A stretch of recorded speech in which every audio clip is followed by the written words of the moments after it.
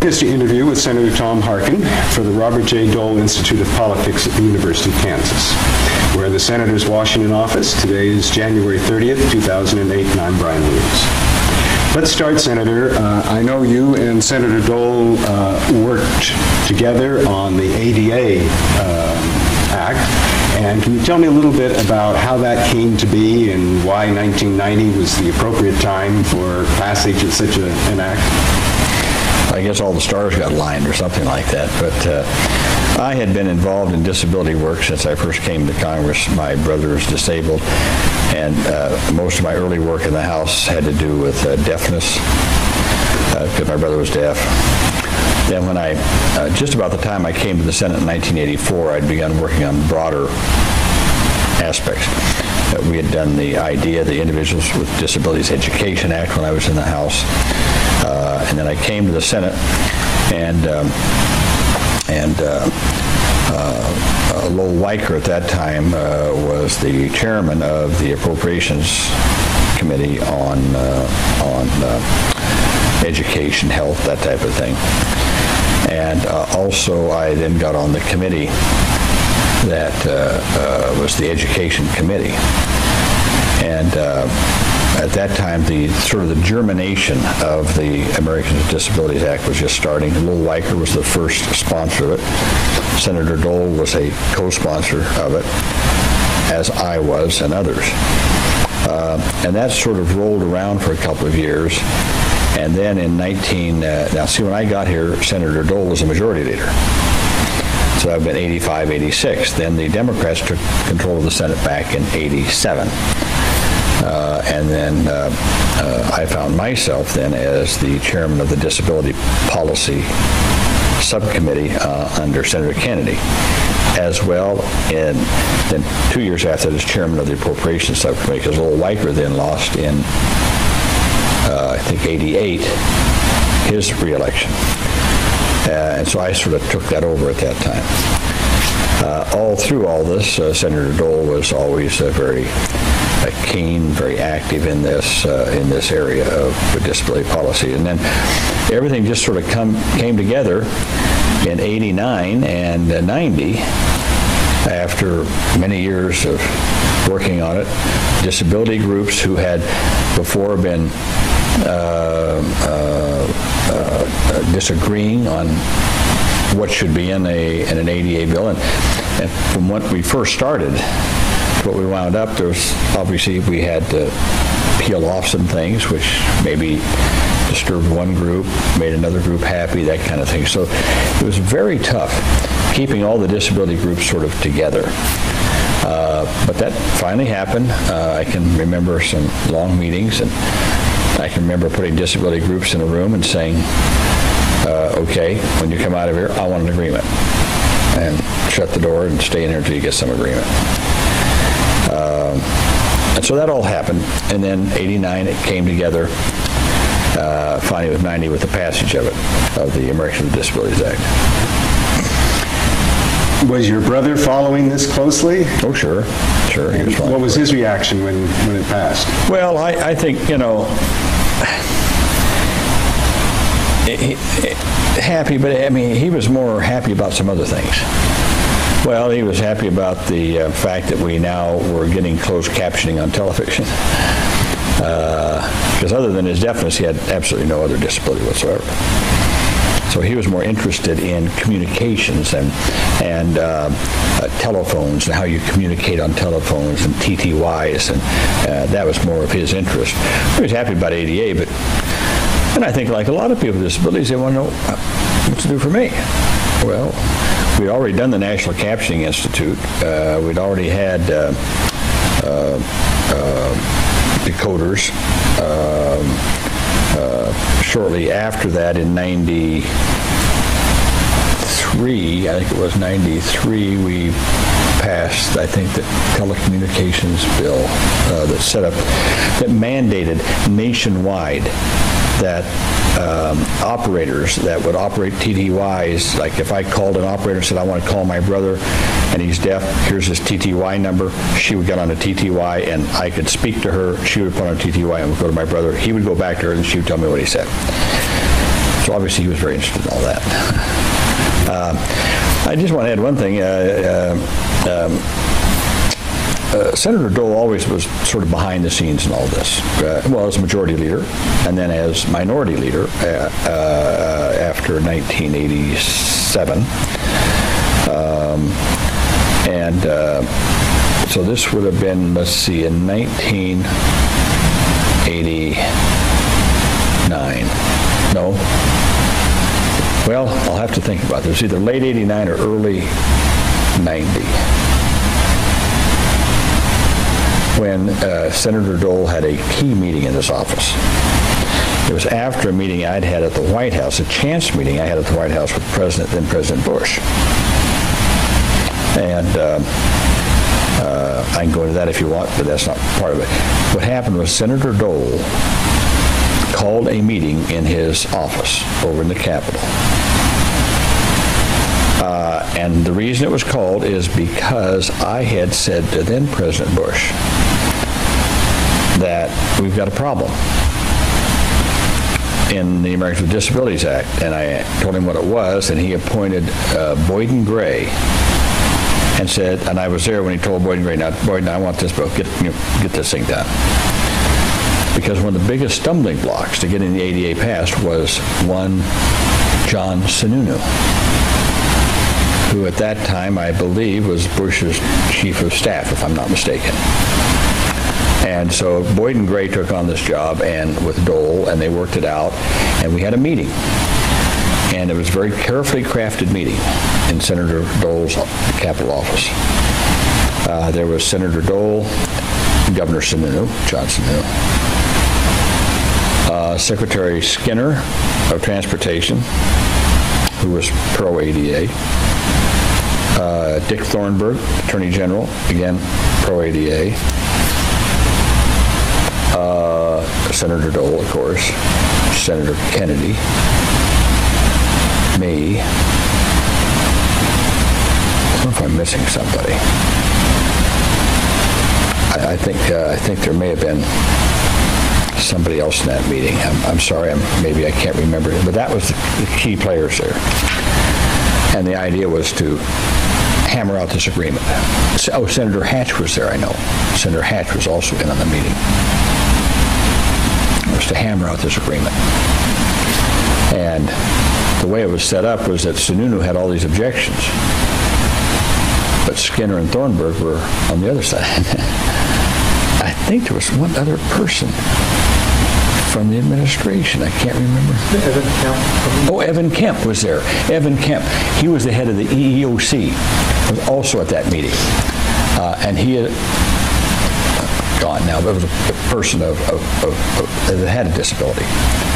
And a very strong Republican, I might add, at that time. So we had all those people there. And so when Sununu was raising all these objections, they were on the other side. And so I won't go into all the things of that meeting, but it was a very, how can I say, voices got raised at the meeting.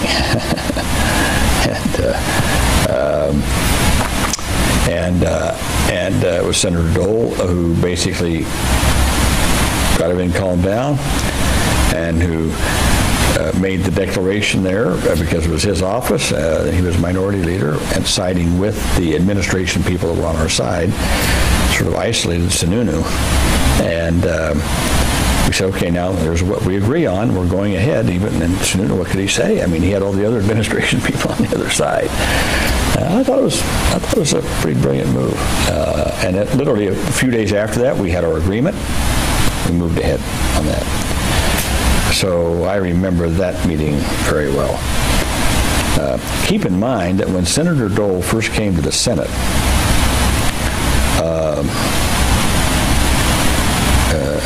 1968, you know, every senator gives their first speech on the floor of the Senate. Not so much anymore, but in those days they did.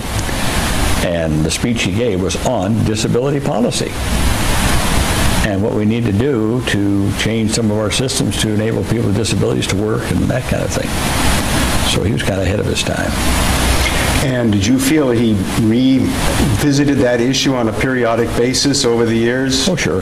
Oh, yeah. In fact, haven't I heard that he gave a speech on the floor each April 14th, which was the anniversary of the day he was wounded? That's right, exactly. He always gave a speech on the floor and talked about disability policy, yeah.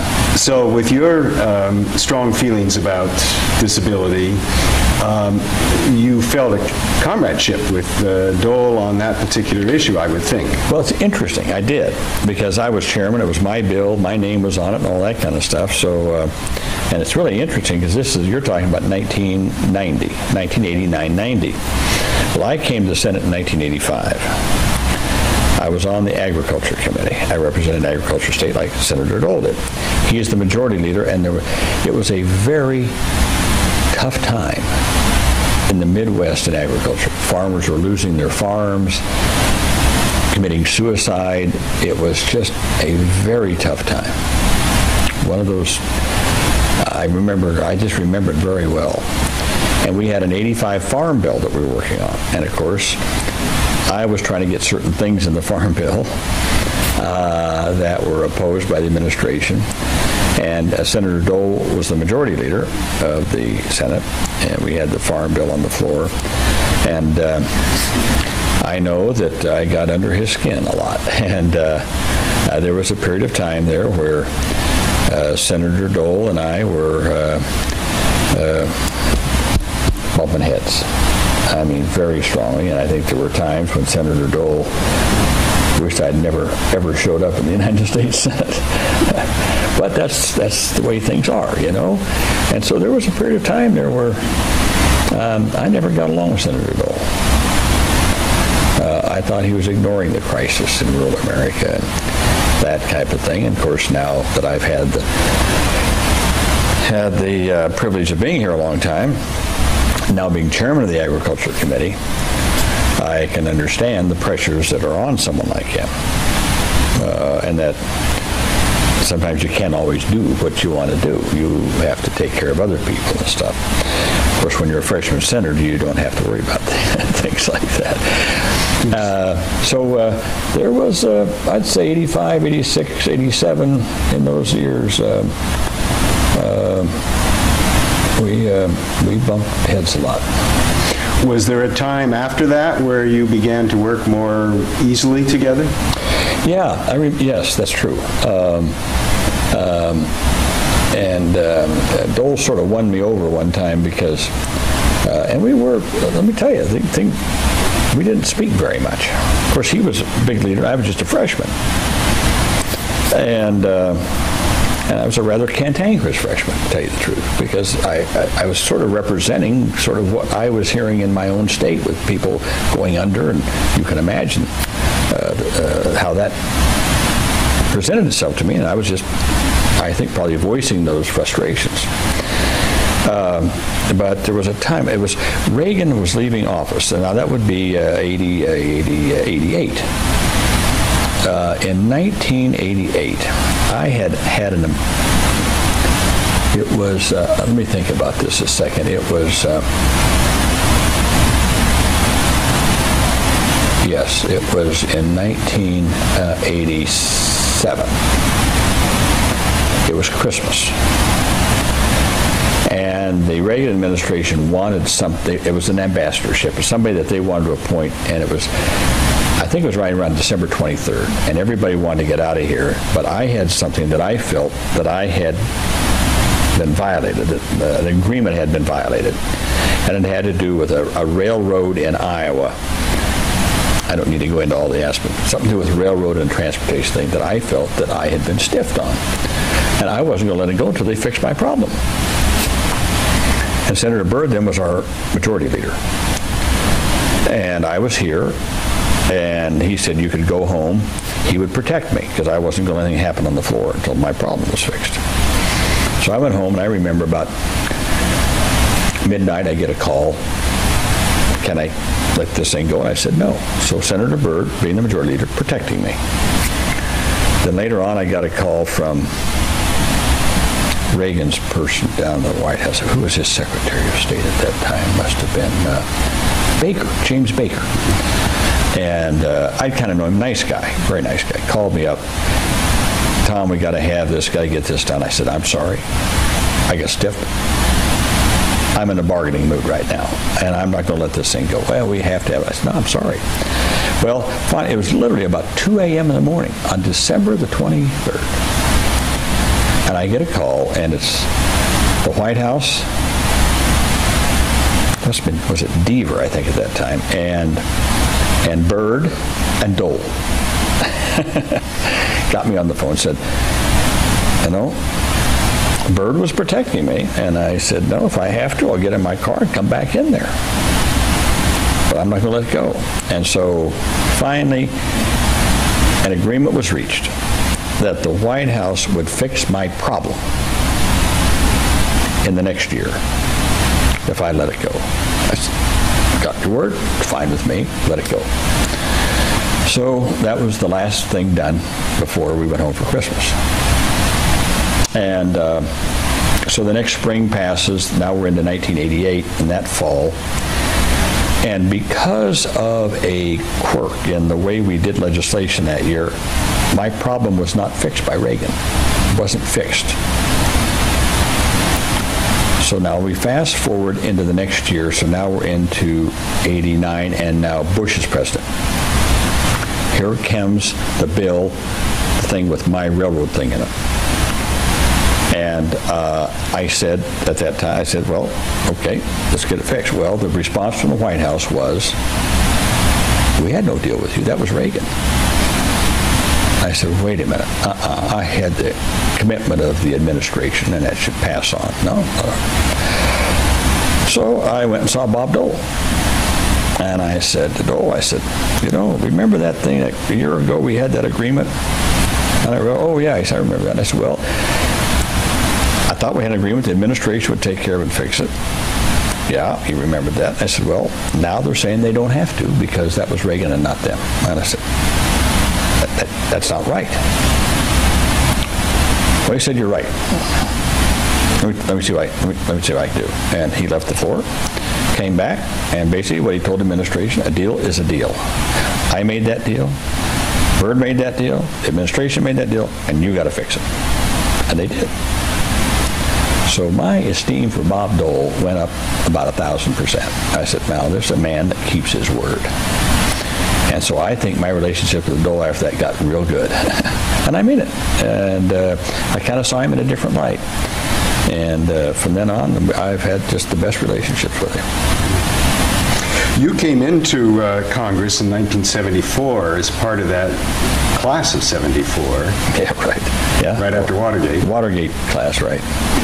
And then you entered the Senate after Reagan's first term, where things were a little bumpy economically and otherwise, and that was the changeover. Democrats went back into the majority in 80. Well, no, the Democrats went in the majority in the Senate in 86. Right. Now, the House had never lost the majority. Right. The Senate went Republican in 81. And then in 86, it went back to the Democrats. Right. And then in 94, it went back again. Sure. Right. Those were different times. Certainly 74 from today. Sure was. Can you kind of look back on that 74 through 96, which was when Dole left, and sort of think about what changes might have occurred in terms of Congress over that period? Did you sense differences? Oh, sure. A lot of differences. It's not, we don't have the working relationships that we used to around here. We just, and quite frankly, I don't think we have the kind of leadership. Quite frankly, I'm not going to say one side or the other, but I'm just saying I just don't think we have the kind of leadership we had in those days. And because of the money chase, everybody's out chasing money all the time. And we don't get a lot done around here. I mean, you do your job, you know, you do your committee work and stuff, then you're out chasing money, raising money for your campaigns constantly. When I first got here, even in the House, more in the Senate, when I came even in 85, I mean, we would get together as senators. Republicans and Democrats, we'd get together for this and that. And, I remember later on, perhaps when my relationships with Dole got better, that we'd have things in his office, just get-togethers, maybe over a drink, talk about things, off the record, no press, just talk about things, just jokes and things like that. But there was more of a sense of camaraderie there than there is today, and comity.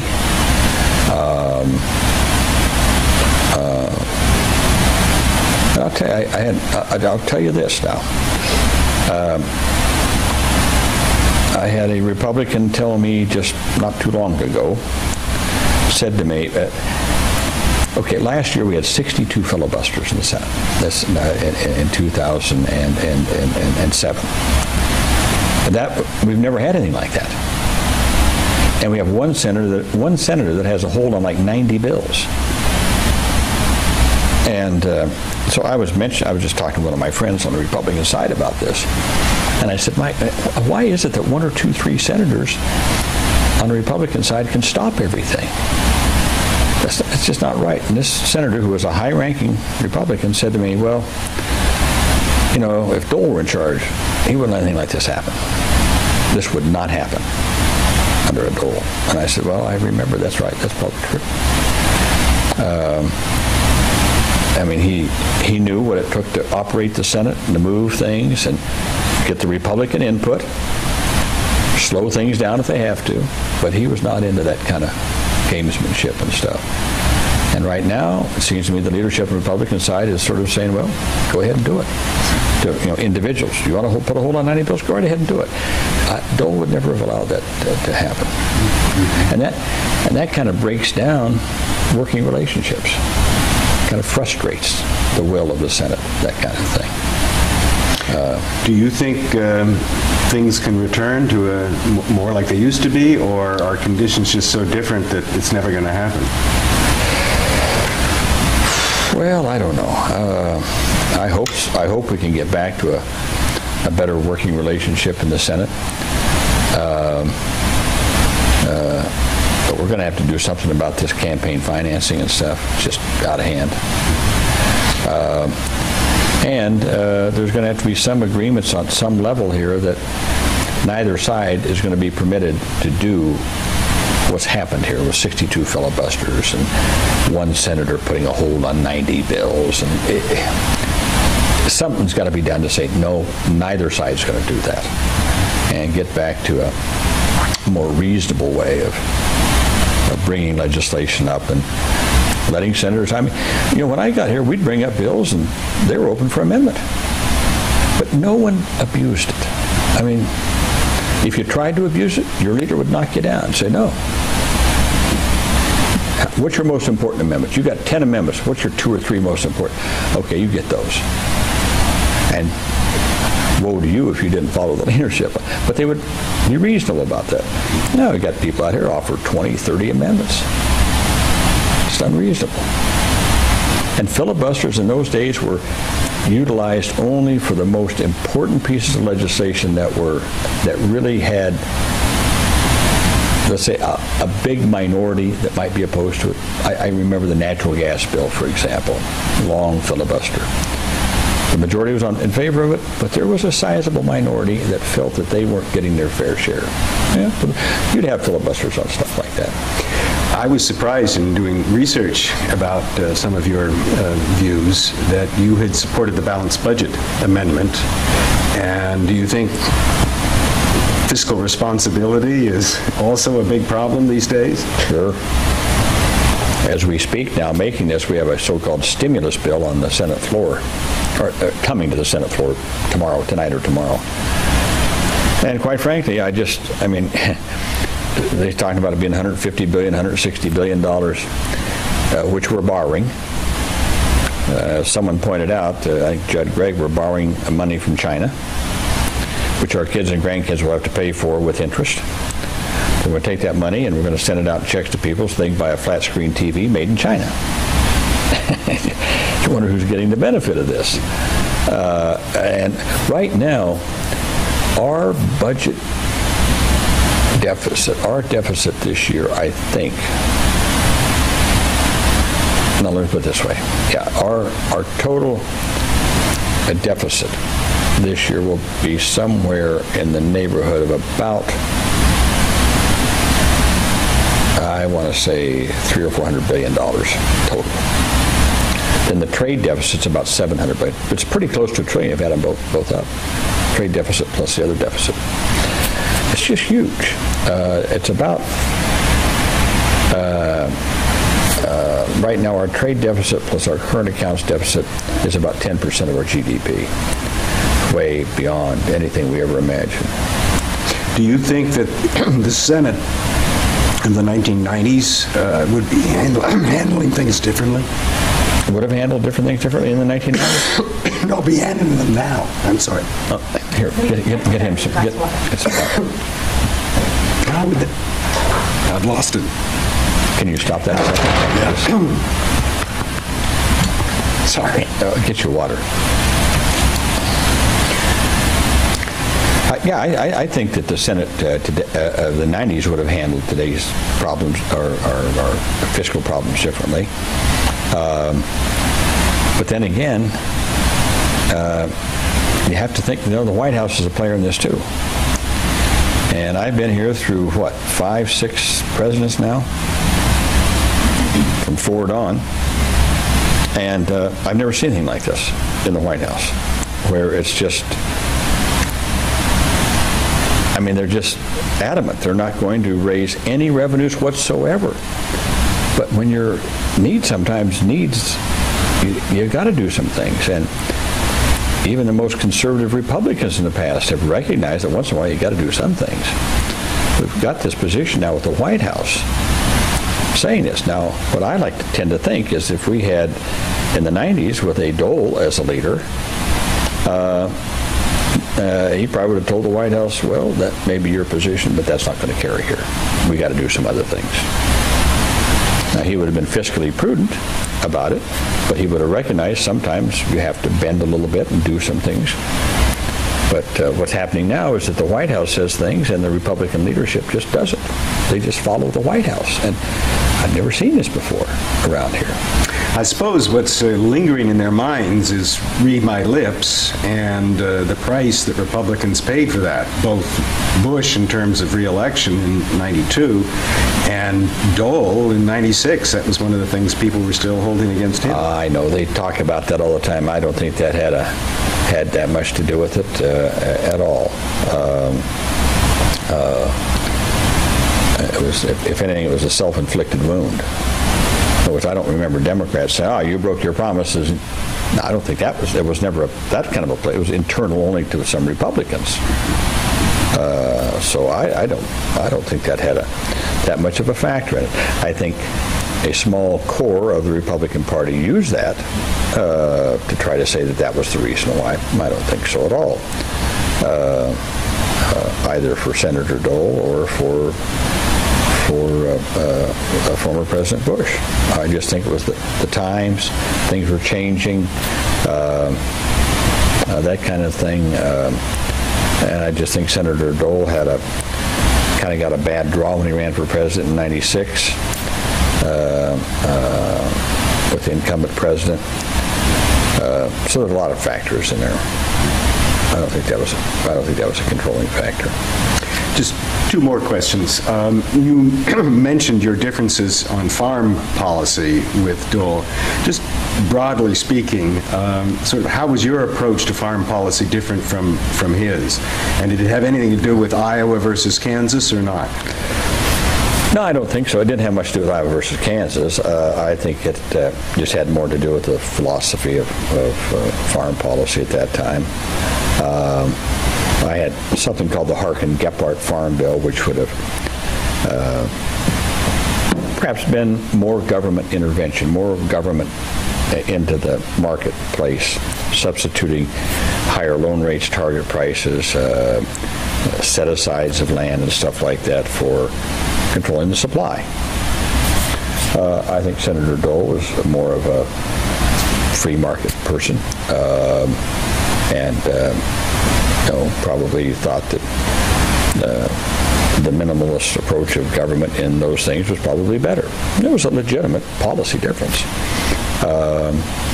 And usually, as so often happens, the truth is probably somewhere in between both of those positions. How did subsidies play into that? Did you agree on? Well, you know, Dole was very good on foreign policy, quite frankly. And as I look back, compared to what we're facing now, I would have been closer to Dole than I am to the opposite side today, quite frankly. I think that the Dole McGovern food bill, for example, Dole was always very good on nutrition programs. Dole was always there on nutrition, strongly. And he was there. I mean, I look back and I think, what were we fighting about? I mean, and perhaps this is also a temper that tells the time. Back in those days, we had these fights on foreign policy over the edges. On the main thing in the middle, we agreed on. It was always sort of on the edges we were battling. Today, it's sort of on the fundamental premise of what we do in agriculture that we're fighting over. So I look back and I think, I didn't realize Dole and I agreed on so many things. It's interesting with that historic look back on that.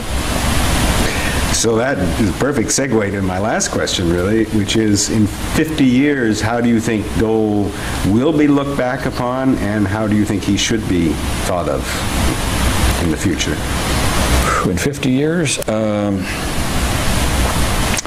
well, I think he'll be looked upon as one of the a key figure in the progress of America. He played a key role here in Congress for a long time. He was a candidate for president three times candidate for president, and was just a very key player here for all the years I was here when I first came here and through '96. So I think he'd be looked upon as someone who was, for a period of time, was one of the key pivotal players in American politics. I think secondly, he'll be looked upon as someone who was a key player in the development of disability policy and helping to get it done, to get it through.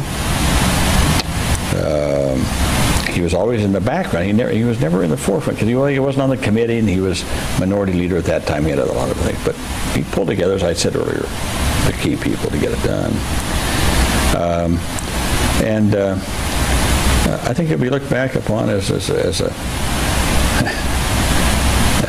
a reasonable,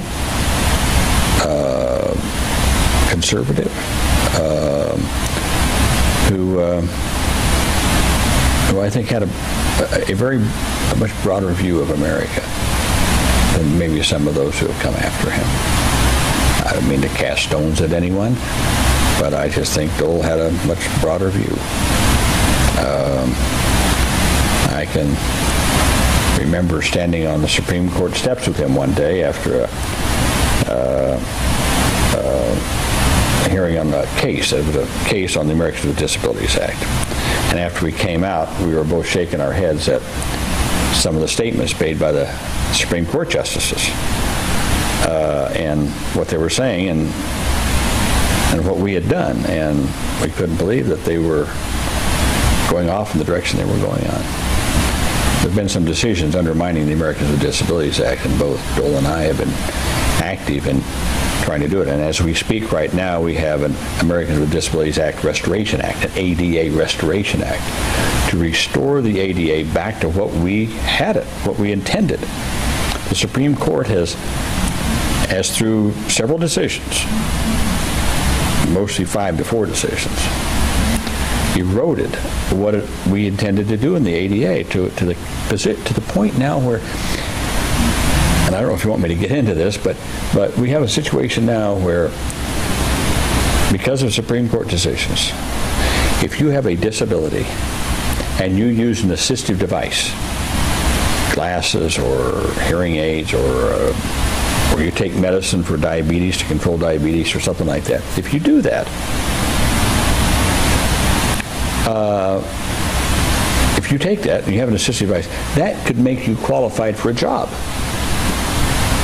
But if you do, then you're not covered by the ADA. Which means that if you have a disability and you take medicine to control it, that makes you qualified, you can get the job. But once you get the job and if the employer finds out that you have diabetes, they can say, well, they don't have to give you a reasonable accommodation, or they can fire you, and you have no recourse under the ADA because you use an assistive device. We specifically, in the ADA, in the law, you know, you can't put every little thing in the law, so you have report language that tells you what we intended to do, and we said in the report language very explicitly that simply because you use an assistive device or take medicine to control or to help you get through a disability in no way takes away from the fact that you are disabled. The Supreme Court just ignored that. And Dole and I were over there. We're sitting in the front row listening to this. And we walked out and scratching our heads about this. And so now we have this ADA Restoration Act, and of course, as you might expect, Dole is in the forefront, working with us to try to get this bill passed to get the Americans with Disabilities Act to where we had initially intended it to be.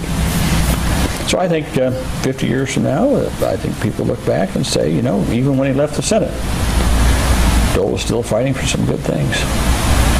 Good. I know you're on a short string today, so we'll stop here. I hope that's what you needed or wanted.